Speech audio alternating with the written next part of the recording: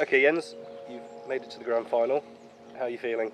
Good. It's always nice to be here. It's a nice tournament, and this time it's a little bit more special since there's no pressure really. So it's good to be here. But I guess you have felt that pressure in 2016 when you made it to the grand final, but you just missed out.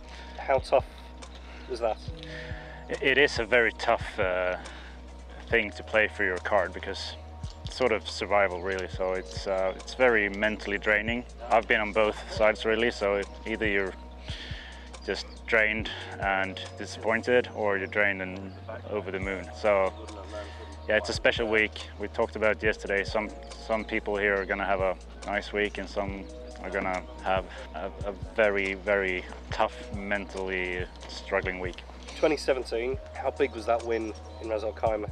And it was, what, 4 or 5 years after your last one? That was huge. I mean, I was playing to get into the final and managed to win that one, and all of a sudden I was inside the top 15. But top 15 made a card that year, so and kept going and had a good final as well.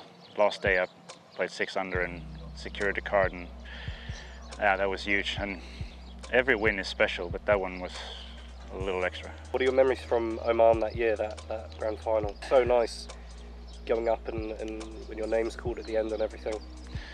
Yeah, I mean, it was like I said before, I wasn't as calm as today. The day before it started, it was a lot of pressure.